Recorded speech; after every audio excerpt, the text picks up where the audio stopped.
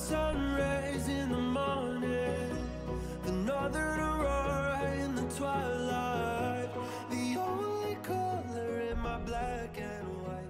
You make me feel alive. Whoa.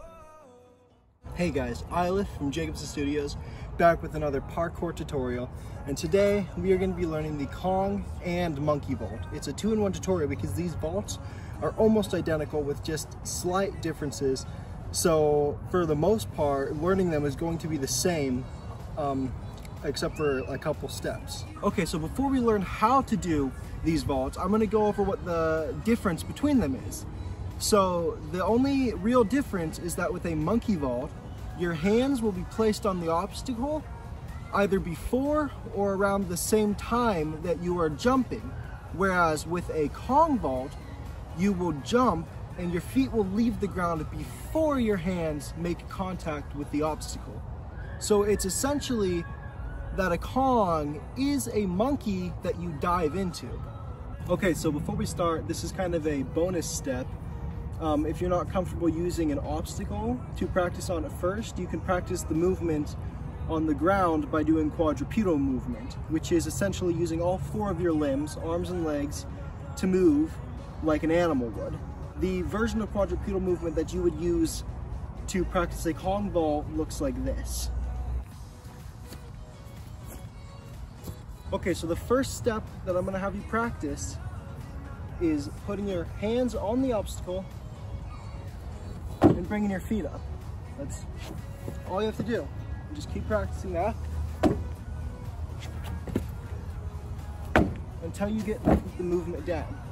Side note, I would recommend practicing this move on something smaller than a picnic table like I am, because a picnic table is a little bit large for first learning this vault, so it might be a little bit more difficult to get over if you haven't practiced the vault a lot.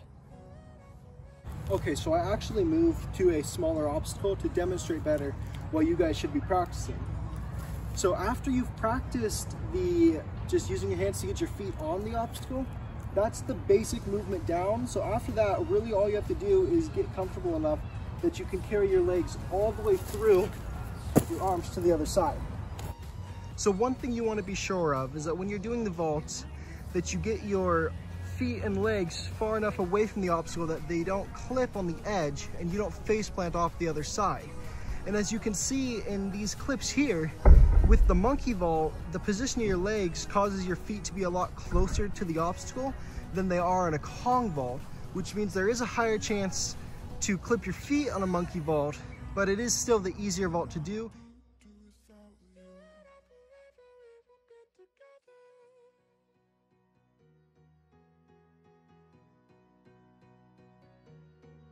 So to learn the Kong, all you really have to do is take what you've already learned and add a dive to it, which could be kind of scary because you're kind of just throwing your body at the obstacle.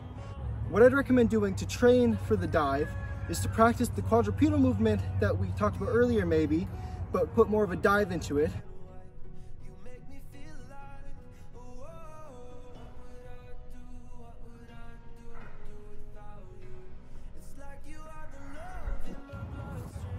Or you could practice doing a different vault with a dive like the Kong.